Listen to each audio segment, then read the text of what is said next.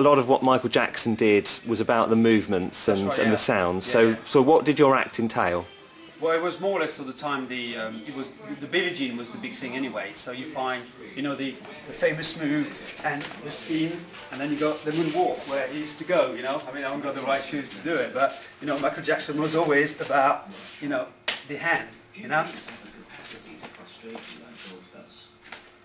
that was Michael Jackson.